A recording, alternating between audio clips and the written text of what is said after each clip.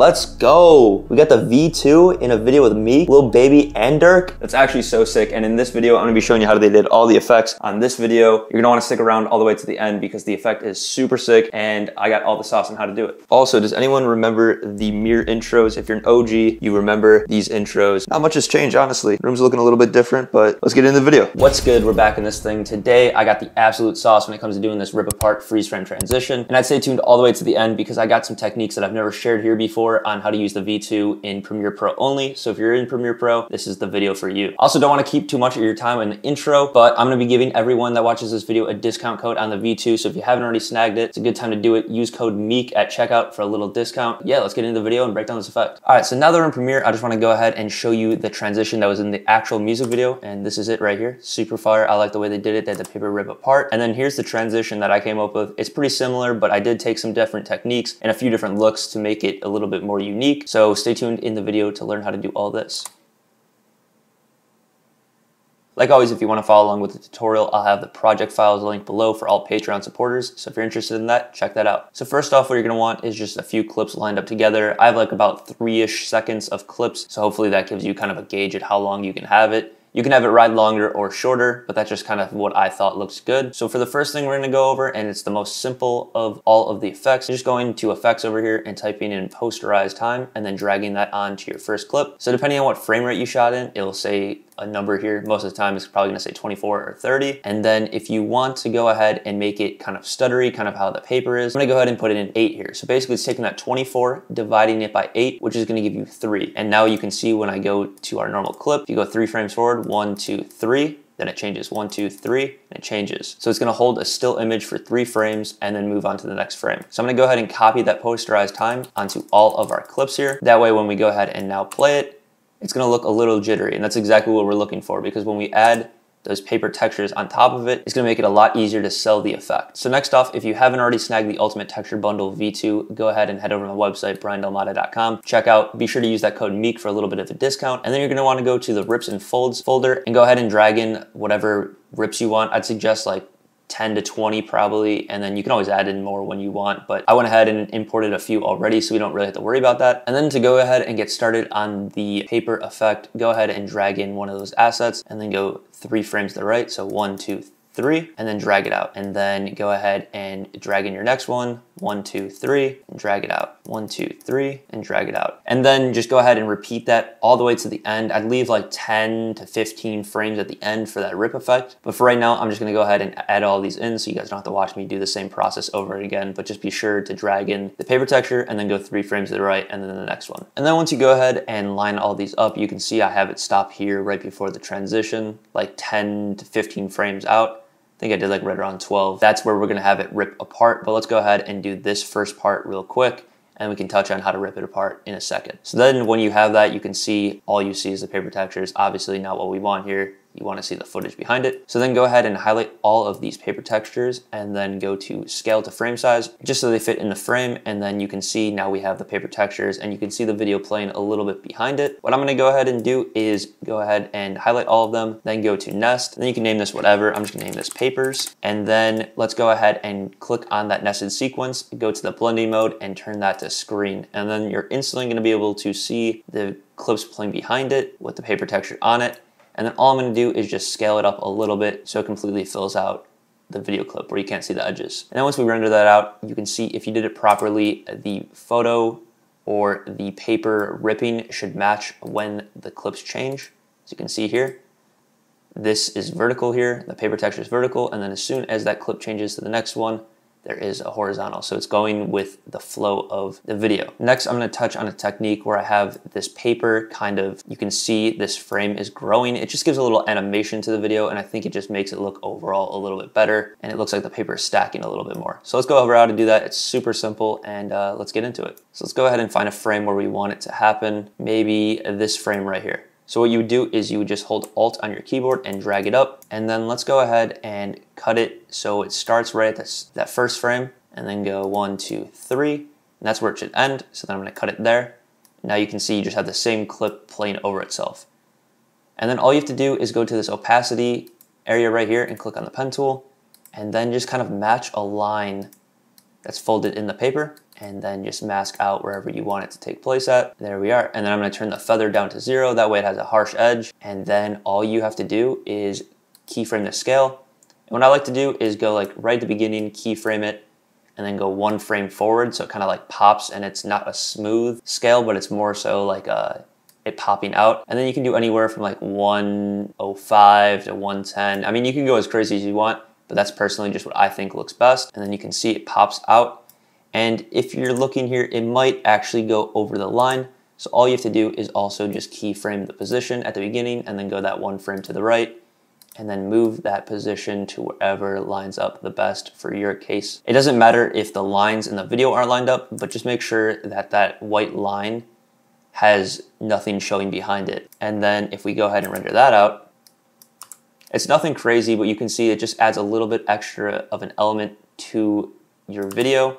And I think it helps it pop out. So you can go ahead and do that for any of these ones with the line, and it really does add a different dynamic to your video. And for the sake of the tutorial, I'm not gonna go ahead and do it throughout. As you can see here in the example that I played earlier, I have it go a handful of times throughout the video. You can see right here, pops out, also pops out over here. You can see the background moving, the right-hand side here. I just did it a bunch of times throughout to kind of add a little bit extra dynamic. But for the sake of the tutorial, we're gonna go ahead and keep it at just this one because it is the same concept for all of these different frames. And then another technique that I did to kind of make it stand out, and they did in the actual music video itself, is just go ahead and duplicate that video clip. Again, kind of how we did last time. You can hold Alt and drag up, and then let's go 3 frames forward to kind of match that posterize. And then let's go ahead and scale it down to something like 25. Now we can see we have this video clip. If you drag it above the papers layer, you will now have a video clip without any paper texture, and you can have it line up if you duplicate it again and then change Y position here. You can see we kind of have it lined up like this, and you can do a bunch of different things and techniques when you're doing this. You can have a move around. Let's go ahead and do the same exact thing again. Bring it to 25 and then bring it to 25, and then I just like to copy the motion from that one to this one and from this one over here to that one. So if you just click on the clip before, now they're in the exact same spot, and you can kind of reference that to move it down or whatever you want. So now I'm just changing just the Y position, so it's still in the same from the clip before, but it's just down lower now. And if you render that out, you can see it kind of moves down. And in the example that I did, I just had it start up here, go down to the bottom right, go up a little bit, go to the bottom left, and then go up, and just kind of had it change sizes as well. So we can go ahead and change the sizes of one just to show you kind of what it looks like, but it is all the same concept. So let's go for 3 frames forward, 1, 2, 3, cut it, go back, and let's do like 40 instead of 25 this time. It's all gonna be depending on whatever you want, but now when we go ahead and apply it over here, you can see it kind of just jumps to a bigger frame, and when we render that out, it looks something like that. And again, this is just a technique or a concept you can do to have something look cool. I'm not gonna go ahead and do a full animation of all of these different frames, but basically I would just recommend keeping it kind of making sense. So if it starts off in the top, have it go down, and then maybe bounce to the right over here. So you could even, for this one, for example, you could bring it over here and it would kind of make sense because it would be going from the top, left, over here. One thing you probably wouldn't wanna do and mess with the flow of is maybe have like bounce here, here, here, like you just kind of bounce around in a sporadic way.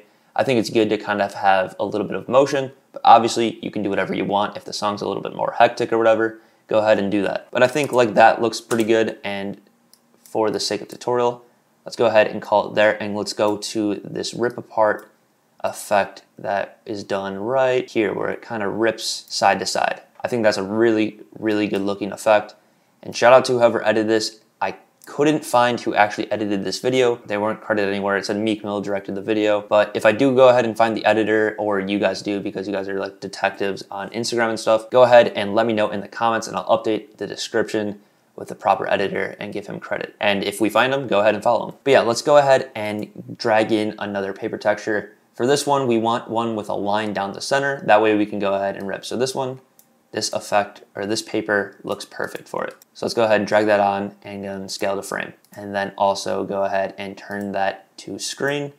And now we can see we have this piece of paper riding till this clip right here. And that's pretty much exactly what we want. All you have to do is now go to effects and type in crop.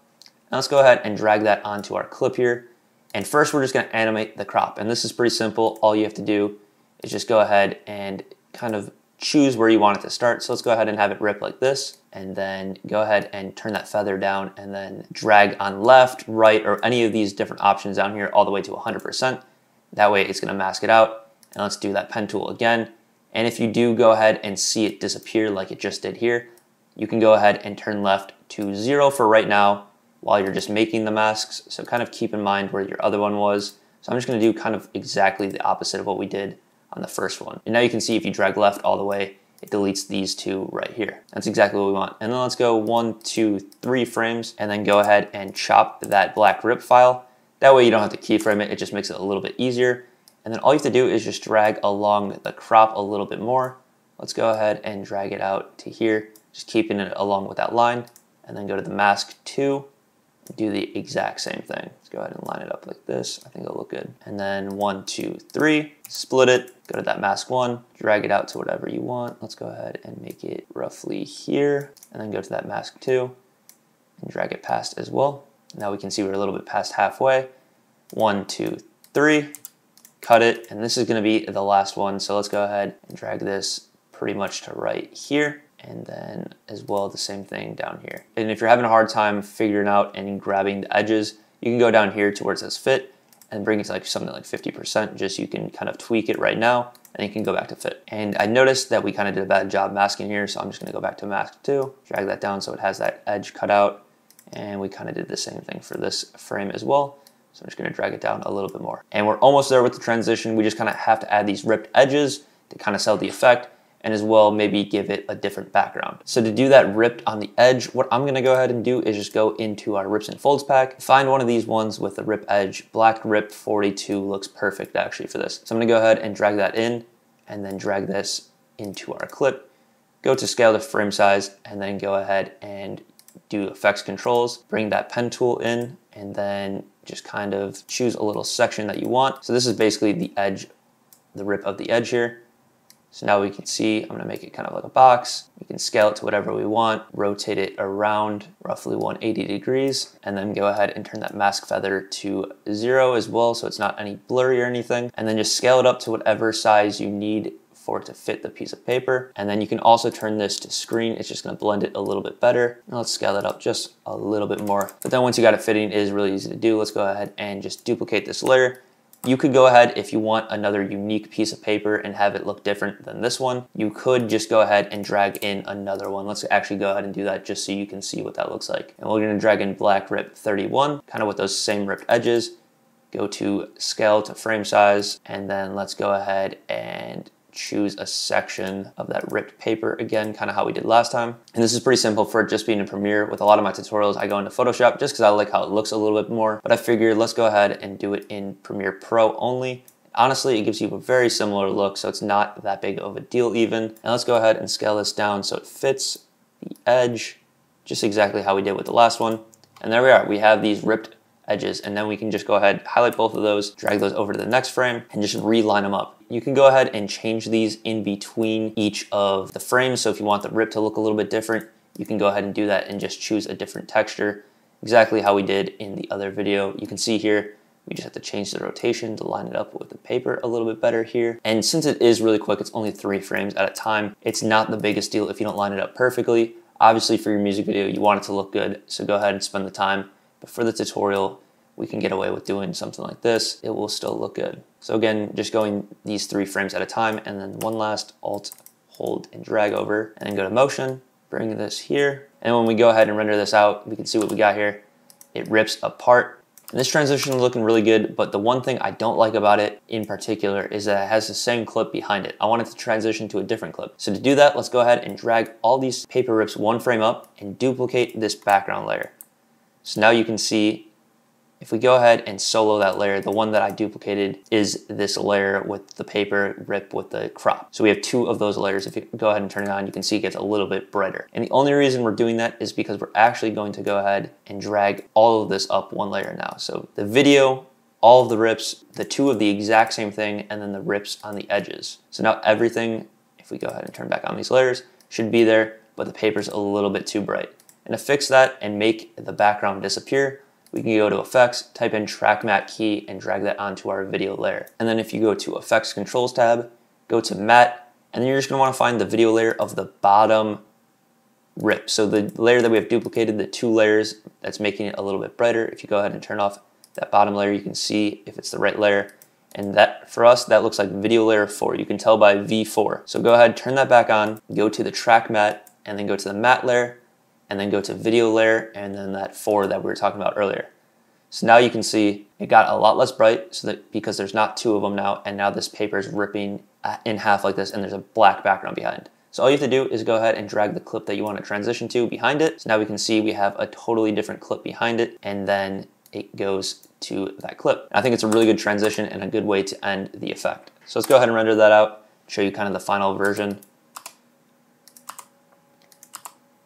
And then we have that transition. It's super fire, and you can actually go ahead and just duplicate all of these layers over to the next clip and do the exact same thing if you just posterize your video clip. So if you want to repeat this throughout your music video, you can go ahead and do that and then maybe change a few things in the process. So then the only thing it's missing from the original transition is like a film burn that's kind of going over it. And if you guys don't have any film burns already, you can go ahead, click the link in the description, go to Cinepacks and use the code below.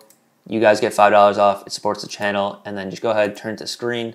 I'm gonna turn the opacity to something like 75 so it's not as intense, and then render that out, and it should give you a similar look. So now you can see we have these film burns going over, just adds a little bit extra dimension to the transition, and I think it looks really good. But yeah guys, that's pretty much all I got for you guys in this one. If you made it all the way to the end, like always, I do appreciate you. If you haven't already, like, comment, subscribe, do all that YouTube stuff. If you wanted the Texture Pack V2 with a discount, go ahead and click the link in the description and use that code MEEK at checkout. Follow me on all social medias, Instagram, Twitter, Twitch. I try to stay as active as possible on all of those. But yeah, that's pretty much all I got for you guys in this one. Peace.